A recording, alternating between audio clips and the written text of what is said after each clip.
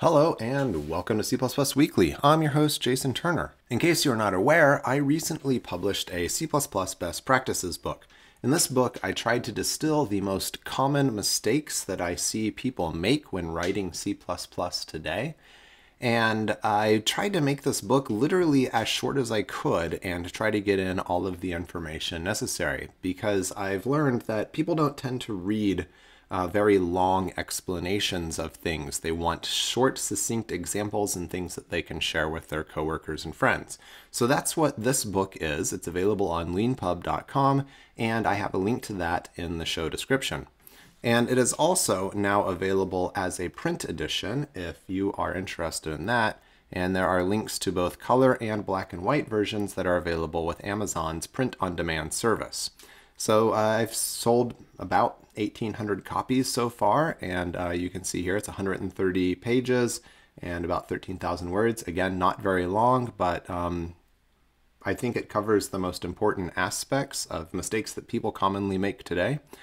And you can come and look at the table of contents down here on LeanPub and see exactly what topics I cover if that is interesting to you. Thanks for checking that out if you get the opportunity.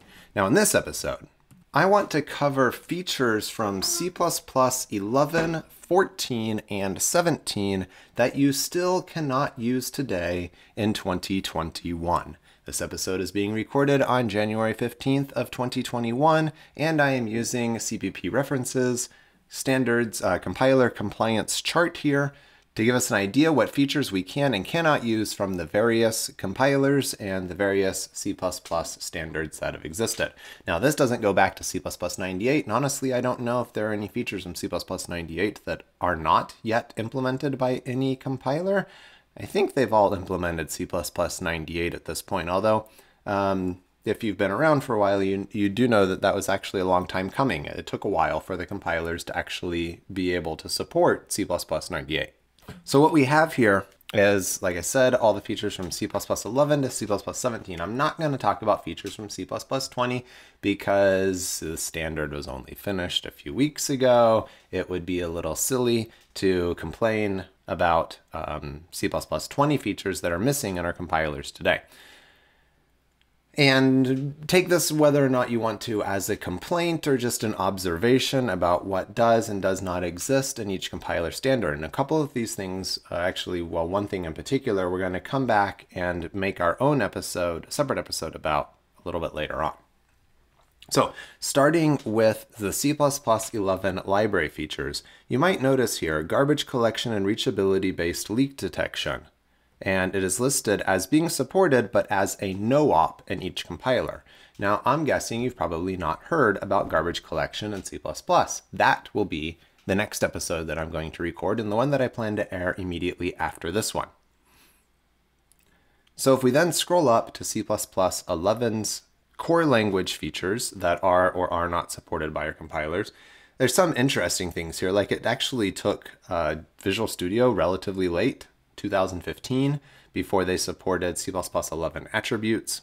And some of these dynamic initialization and destruction with concurrency, this is also known as magic statics. And if you've watched my video, it's episode 3, I think. It was one of my very earliest ones. The cost of using statics, then you'll know something about that one.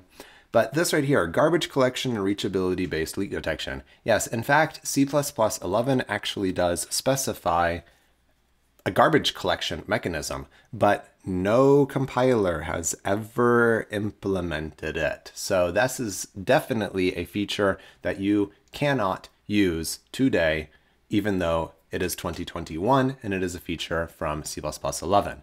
Now, in full disclosure, I believe that there is currently a proposal for C++ 23 to actually remove this part of the language from the standard, since it was never used. And you also might notice, by the way, that we've got many compilers here, Digital Mars, C++, and everything when we're talking about C++ 11. Our spreadsheet of compilers tends to shrink as we get into newer language standards. And a couple of these things also kind of stand out as interesting, like Clang, since it is one of the most new compilers that we have in our available set of compilers. Basically, a lot of these things from C++11 and 14, they just, yes, it's just supported. If you have any official released version of Clang, then you have support for these features. Okay, so that's C++11, not a big deal. Moving up to C++14, I don't believe we find anything here, except we will note again that it took Visual Studio Standard Library a little while to catch up on these things, but by Visual Studio 19, Visual Studio 2015, however they keep track of their version numbers here, we actually have huge wide support for 11 and 14. Now this one, omitting and extending memory allocations, this is we're in the C++14 core language features. This is heap elision, effectively, and I've done an episode on heap elision in the past. Now, this says NA here for GCC, and it's not a yes or no thing here because it's kind of up to the compiler whether or not they want to support it. It's an ability to optimize the code, not a requirement at all. But we should actually note that GCC now does do some heap elision. Clang just kind of has done this forever. So not a big deal here. Sized deallocation. It looks like NVIDIA's compiler, for some reason, never got that support. Now the title of this episode is Features That You Still Cannot Use Today in 2021. Now the point that I want to make here is if you care about cross-platform capability of your code, then these are features that you still cannot use today in 2021. All right, so now we're getting to C++17's features, and this is where we're going to see the bulk of the gaps. So if you look here at shared pointer and weak pointer with array support, it says that Apple Clang is currently missing this, which I find a little weird because Apple Clang tends to mostly stay with Clang's libc++ implementation. So this might be an error in our CBP reference. I don't have a Mac. I don't have the ability to test this. And interestingly, it's an episode topic that I have never covered on C++ Weekly.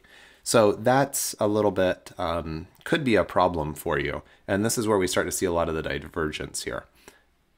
Elementary string conversions. What is this? Like it's yellow across the board. What is this? This is to cars and from cars. Now this is supposed to be a relatively simple feature, and it's just a way of converting from a string to a number, that is, to either a floating point or an integral number, or from the number back into a string. And you have to give it buffers and pointers to things, and it's supposed to do these things for you in C++17. Turns out that this is actually way harder to implement than anyone actually thought it was going to be. So we've only got, let's see, no floating point capability in GCC 11, no floating point capability in Clang 7, so it's still not supported, and Apple Clang 10. So if you happen to use macOS, you'll probably notice at some point that the version numbers that Apple Clang has absolutely nothing to do with the version numbers that Clang actually releases. So this is again where we see some of these divergence of things here, but no floating point. Visual Studio is the only one that actually supports, and you have to get pretty darn late here. Let's see. Visual Studio 2019 16.4.